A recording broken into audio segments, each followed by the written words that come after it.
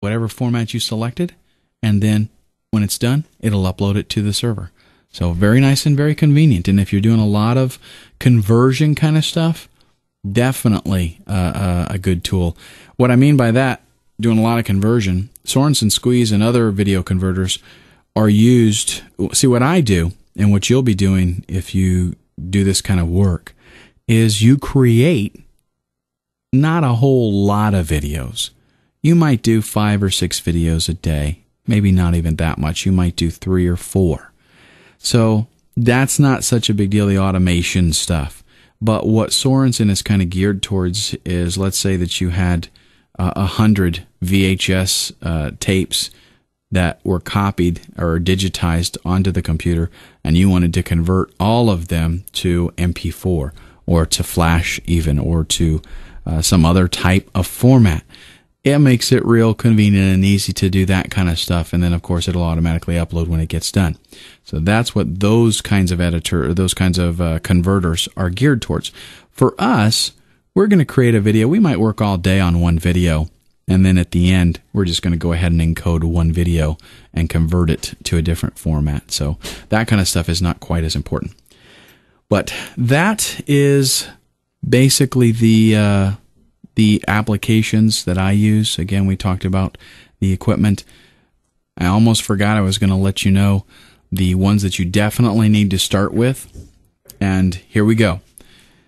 Camtasia Studio, I highly recommend that you start with that, because you're going to make, there's opportunity for a lot of money in doing any kind of training and demos and stuff like that. Even presentations. And I'm not, it's not necessarily doing a training on some type of computer program. A lot of times I have customers that they want me to do training on some topic, and it's not necessarily a computer or anything that's related to a computer. But you can do that with Camtasia if you use, like, for example, PowerPoint. So PowerPoint is another application that I recommend you definitely start with. So we've got Camtasia, we've got PowerPoint, and then I would say the next thing, the next most important thing, would be a video editor, a real high-end video editor like Sony Vegas Pro or Adobe Premiere Pro.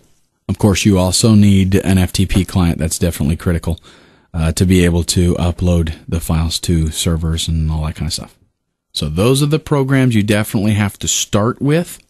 And then as you master those and you want to make things a little bit more robust, then you can start adding some of the other applications. All of this, the beauty of working online is that all of this can be outsourced. So, for example, let's say you had somebody contact you and they wanted something created and they wanted it to be a little bit fancy, maybe with an opening screen or some music or something put in there. And let's say you don't do graphics yet. You just started doing this and you don't have Photoshop, you're not into it yet. You can go to some of the sites that I'm going to tell you, actually the same sites that you're going to go to find work. You can post jobs there and you can get somebody to create, an opening screen for you in Photoshop. But this should be a good enough place for you to start. By no means does this mean that everybody that does what I do uses these exact programs. By no means does it mean that. There are other applications that people like to use. There are different ones that they like to use. I'm sharing with you what I use, and I'm quite successful with it. So let's go ahead and end this video. In the next one, we're going to discuss how to find clients. I'm going to show you where to go to look for those clients. We're going to talk about finding the kind of jobs that you want to work with.